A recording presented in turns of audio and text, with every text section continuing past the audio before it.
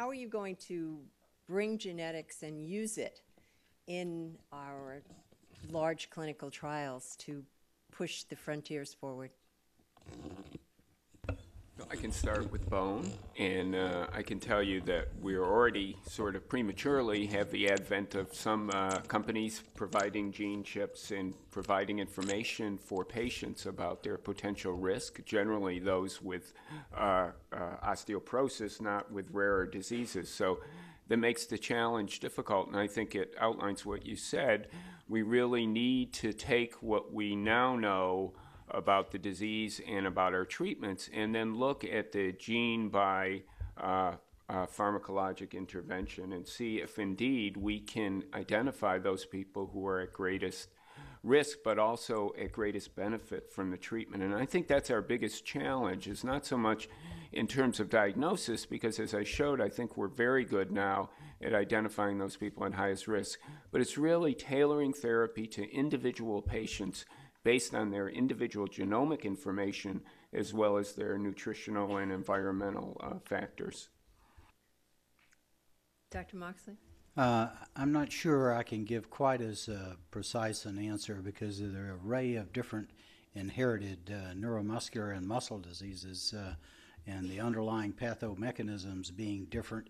Let me just make a comment about myotonic dystrophy that you heard a little bit about this morning.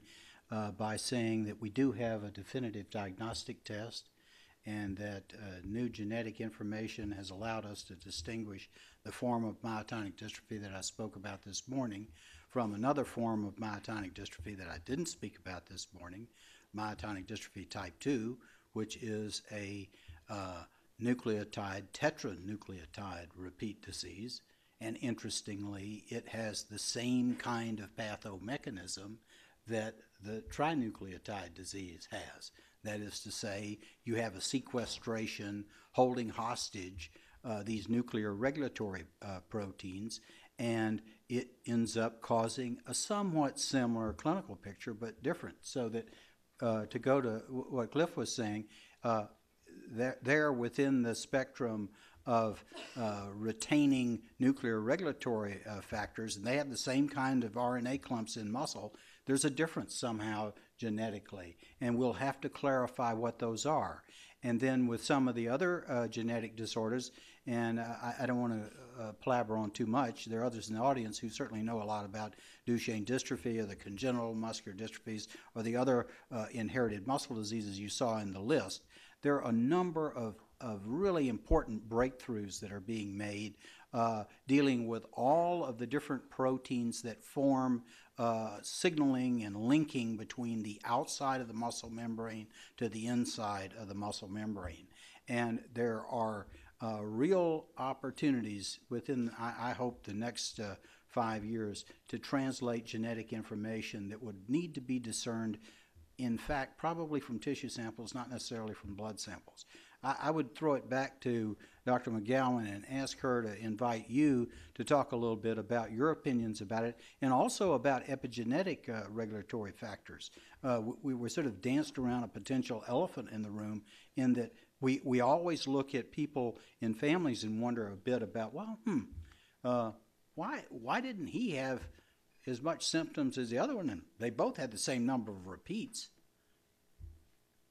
John? I would like to see more people coming to the microphone to take advantage of this. I just wanted to add something. Please. I don't know if I'm going away from your original question, but I was impressed by something you mentioned about the specificity to things, how you're looking at the differences that you're able to see now more clearly as you understand more about the many different diseases. But I was thinking in terms of, just as an example, for open heart surgery, for instance, there we have an aortic valve trial going on to determine the difference between valve sparing, let's say, and the composite graft, which is the Marfan syndrome problem. And one of the things that has been clarified from this is that each patient presents differently. And the tissue, even though it's Marfan tissue that everybody understands, still presents differently in each individual. And therefore, it's more of a partnership between now, at this time, between the patient decision of what they want, and the doctor is able to, the surgeon is able to provide various options that weren't even thought about before. So that this differentiation, as you delve deeper into all of these amazing different disorders, is really becoming clarified and offering so many different options than they had before. So many different approaches, which is fantastic. Thank you. Could I make just one comment about the complexity of how we individualize treatment, because it comes back to what Cliff was talking about. I failed to mention tissue mosaicism, and I don't want to get off too much off the topic, but in myotonic dystrophy, those repeats, you know, that I showed, they're not the same in different target tissues. The repeat expansion in blood, let's say it might be 300. In muscle, it might be 7,000. So that in different target tissues, in brain and in the heart and in the Purkinje system of the heart, the repeat expansion is different. Now maybe that influences why the manifestations show up differently. Maybe there are clues that we could take back to other disorders to individualize our treatment, make it more specific based on what we see in tissue. Thank you. What I'll call microphone one. Devanji, National Eye Institute. Congratulations for the exciting work to Dr. Moxley.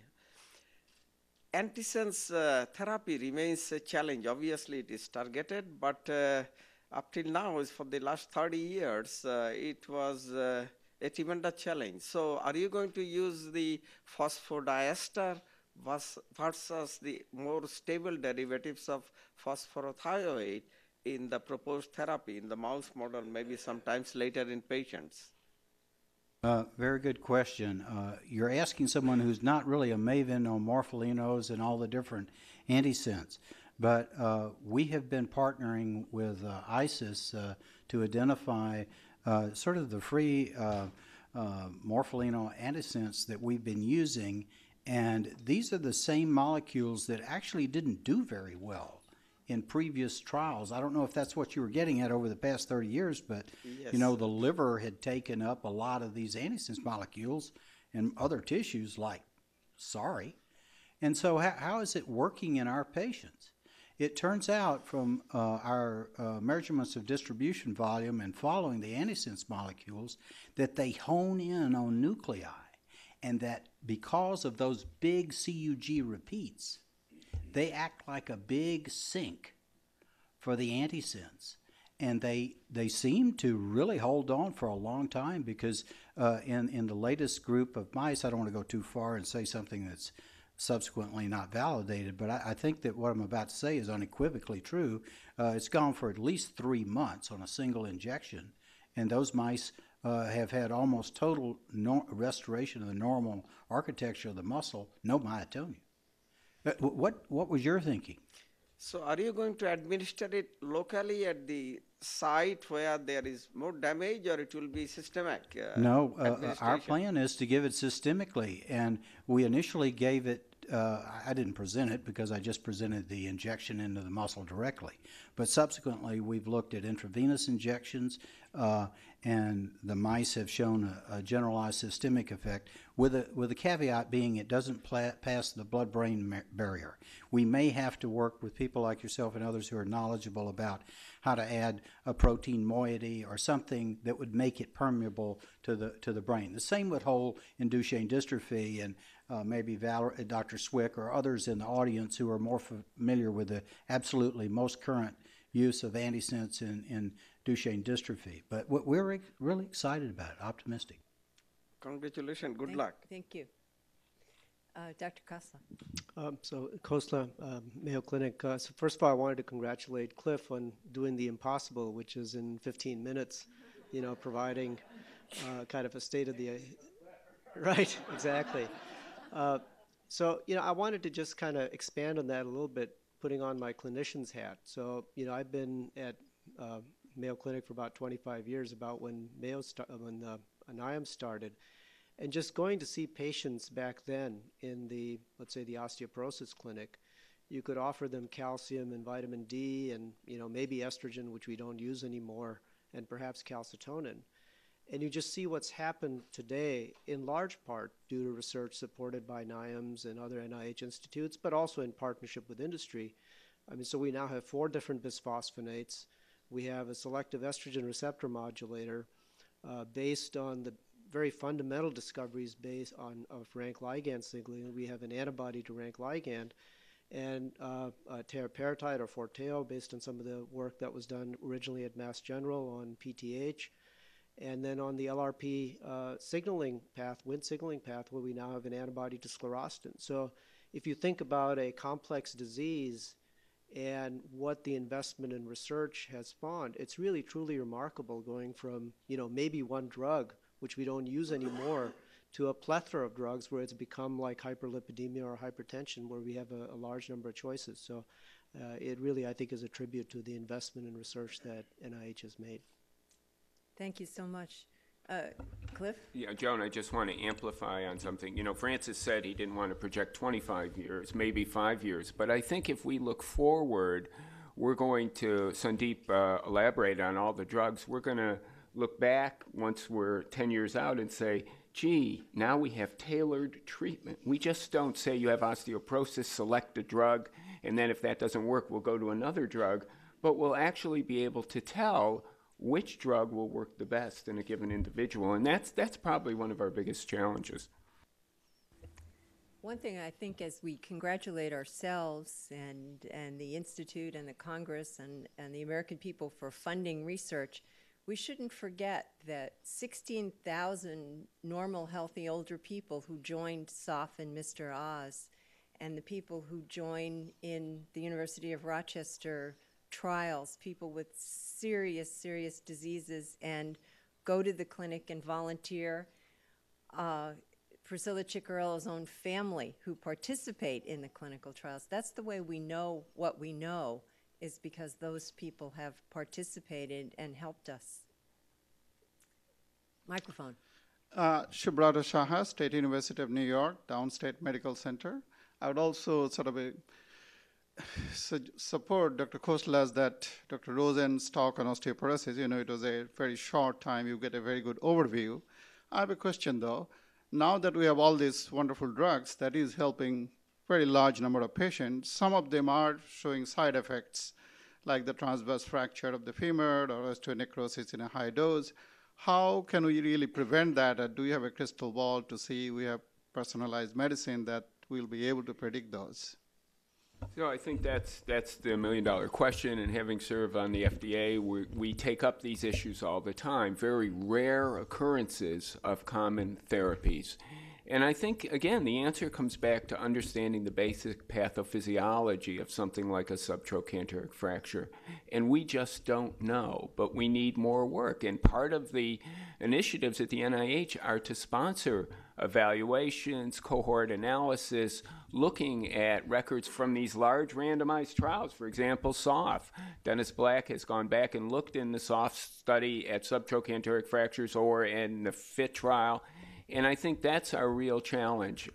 Until we understand why certain drugs have rare side effects, because they're so rare, they're so difficult to study, we're going to still struggle with this kind of issue.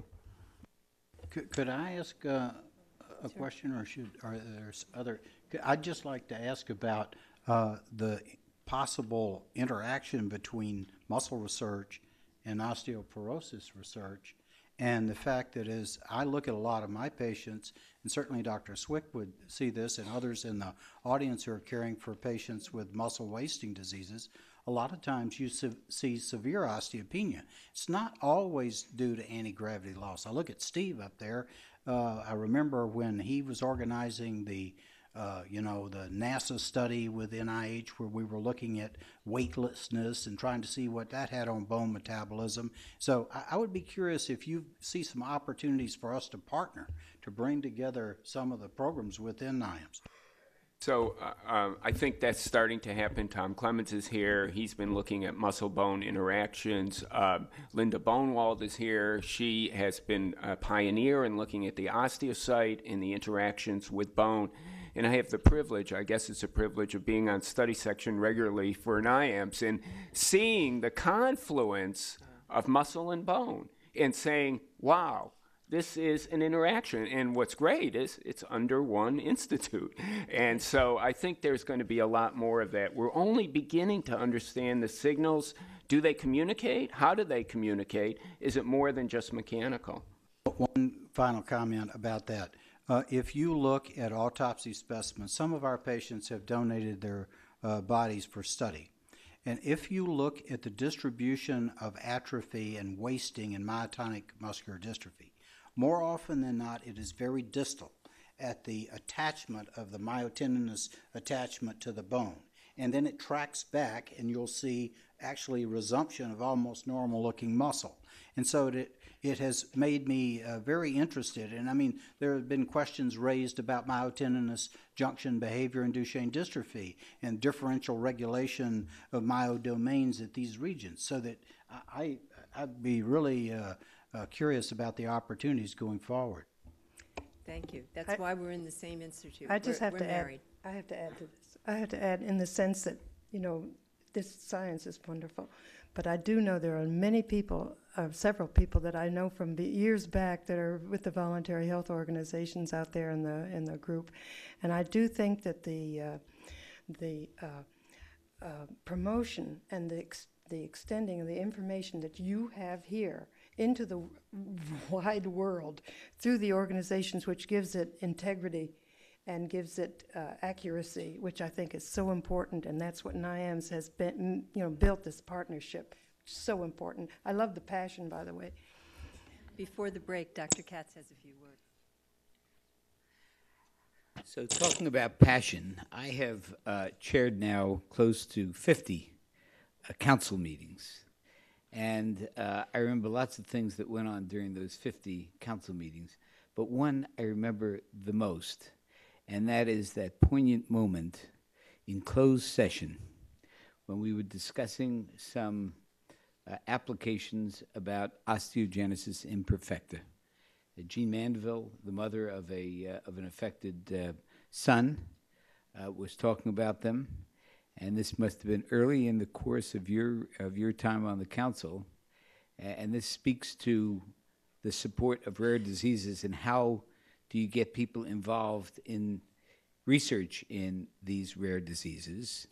And Priscilla said, well, that's all well and good to be able to see which one of these is the best to support, but I have to tell you that in looking through the list of applications, there are none that have to do with Marfan syndrome.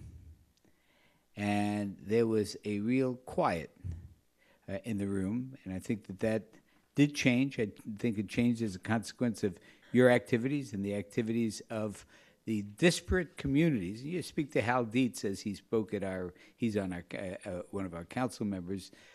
He talked about how going to meetings, meeting people who he hadn't met before at workshops, brought together that program project that you discussed, and now certainly there's an enormous amount of activity, 2 science papers in April on Marfan syndrome. So I think that's how one person and a community can really help things along. But the most poignant moment of the 50 or so council meetings was your comment, there are no applications in Marfan syndrome.